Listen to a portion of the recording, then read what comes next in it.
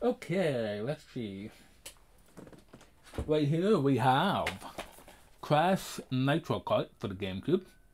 One of you did ask for a long play of this. And I do have it on the PS2 with the Crash Bandicoot Action Pack that has Nitro Kart, Twin Sanity, and Tag Team Racing. But after looking at a comparison video between the PS2, GameCube, and Xbox versions, this one has the most consistency in frame rate, believe it or not. You would think that it would be the more powerful system, the Xbox, that would have a better frame rate consistency, but no, it's actually the GameCube. So, yeah, I found that pretty interesting. So I went ahead and got the GameCube version, and this is what I'm going to be doing a long play on. So, there we go. And I'm not sure when I'm going to have a long play of this. I mean, I have not played much of the game. As much as I love driving games, you'd think I would be all over this, but I'm actually not. Same as Mario Kart. I'm not a full-on kart racer type of guy where I would just play this non-stop. I'm more into like full-on licensed cars racing games like Need for Speed, Forza, some Gran Turismo, even though I don't really own them and play them that much. But Forza, Need for Speed, there's Burnout as well with cars, but they're not licensed cars, but I still play the hell out of Burnout.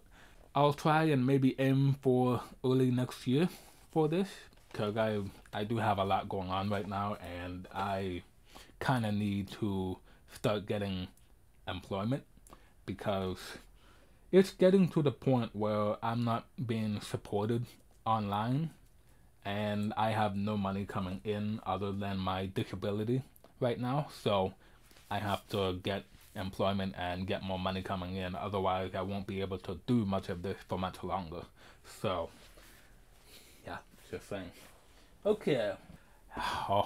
This is a fantastic find, also a rare one to find. It was 150 when I bought this, and yeah, I'm glad I did. Whew. Rayman for Sega Saturn. Wow. And here's the back of the case, the long box, and it's similar looking to the PlayStation 1 box.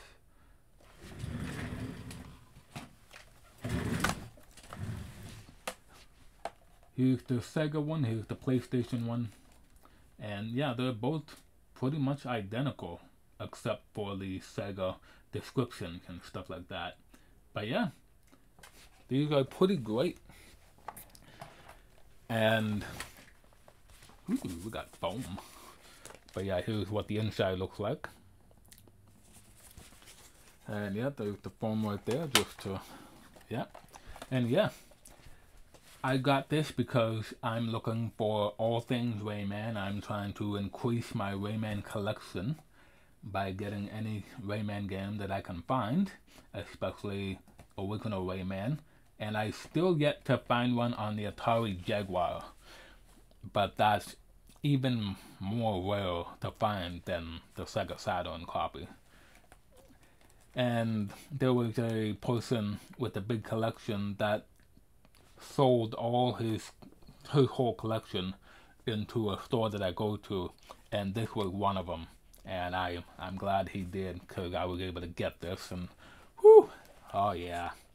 This is still in fantastic condition as well, so Rayman on the side, there we go. This is actually facing the right way as the normal games would look like on the shelf. But when it comes to the PlayStation version, it's facing the other way. Why?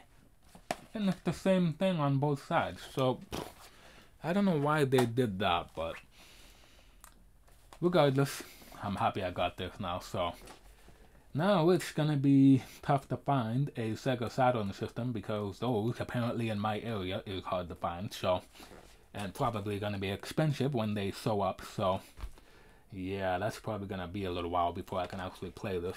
So there we go. All right. Wow, you can't really see that at all. Dang. Alright, let's see. There's 3 more things for the games. Right here we have a Crash Bandicoot Collector's Edition. Yes, I did get this the same time I got the Rayman for Sega Saturn. And this is complete in box for the Collector's Edition. Oh yeah. It's Crash and more Crash Bandicoot. We got Crash Bandicoot Warped. We got Crash Team Racing. I hate you. And we got Crash Bass. Oh my. So yep, they're all the collector's edition, and you can tell with the thing on the back, part of a set. So all 3 of them would have that part of a set and part of a set. So I don't think there's much of any difference between the regular versions and the collector's edition versions. I think the collector's edition basically means that you can get 3 games for 1 price in a nice white collector's edition type aesthetic. So I think it's mostly an aesthetic type of thing, but if you guys know any differences, I'll probably look it up as well, but if you guys know of any differences between the regular versions and these, the collector's edition versions, then let me know in the comments down below. But yeah, this was pretty great. Pretty nice find as well. So yeah. Alright, 2 more games and then we'll... This is probably going to be a few parts. I apologize for going a little long, but I wanted to show you guys what I got.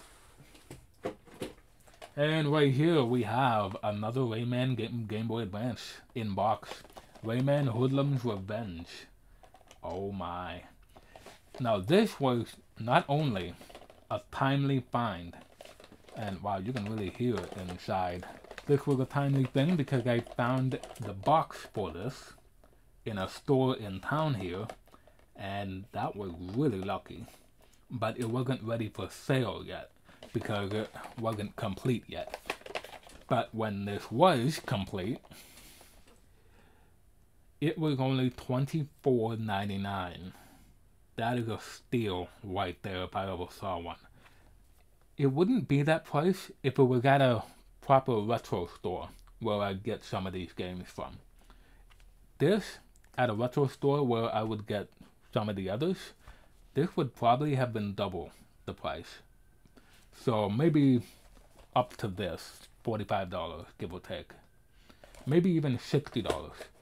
But this was found at a store in my town for $25, and I think I scored the best deal on this one. So, I've not played this at all though. All the Rayman Game Boy games I have not played, except for Advance, because I did a long play of that, link in the description if you want to check it out. On my Rayman channel, I did upload the all cutscenes video of Rayman Advance. I'll leave a link in the description if you want to see that as well, but for the long play, it's on this channel, and the rest of them, however, I haven't played yet, so it's going to be a fun experience going through every one of them. So yeah, this was an amazing find for the money. So, okay, now this one was $45, and I'm taking it right now out of the protective sleeve. I'll put it back in later. Wow, it curved away from the chair. Oh my god. But yeah, this one was great. This one was a great find. It's a PlayStation 1 game. It's a long box, like this, but it's not actually this. The Need for Speed. Road and Track presents The Need for Speed in a cardboard type box. Now that is interesting. So we got the name on the side there. So like the Sega Saturn, it's actually facing, nope, it's not facing the right way.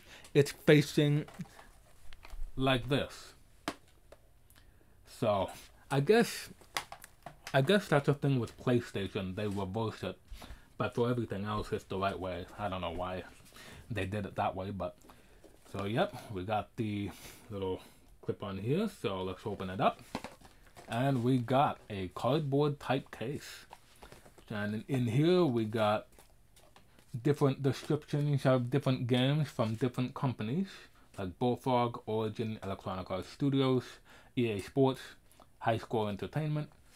We got different games like High Octane, we got Wind Commander, Theme Park Syndicate Wars, Road Rash, Shockwave Assault, Sports Games, Psychic Detective, which is interesting.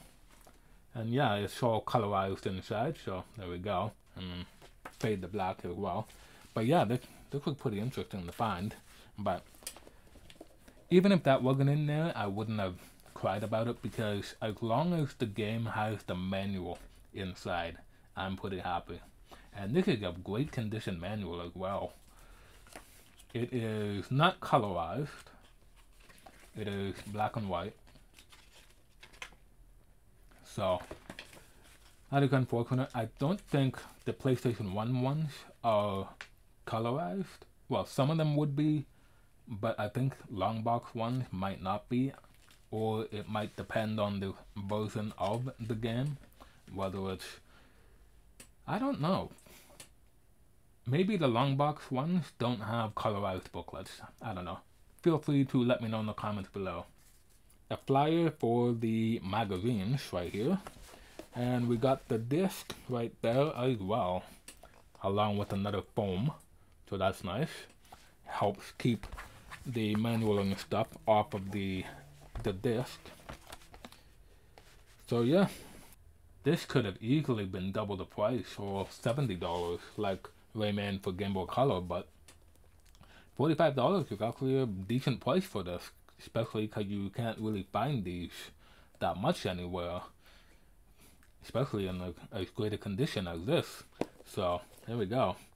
8 purebred exotics: the Lamborghini Diablo VT, Chevrolet Corvette ZR1, Porsche 911 Carrera, Ferrari 512 TR, Acura NSX, the Mazda RX-7, Dodge Viper RT10, and Toyota Supra Turbo. So yeah, this will be pretty fun to play. I'm not particularly fond of the PlayStation 1 graphics, especially for racing games, but if you guys want to see a video or something on this game, then let me know in the comments below. I will gladly check it out. So yeah. Right, where are you gonna go? Probably right here. Why not? Okay, that's all the games that I've gotten in the past few months. And yeah, some of them are fantastic, and some of the others are basically ones that I've managed to find for low prices. My most expensive game out of this bunch would be this one at $150. This one was $120.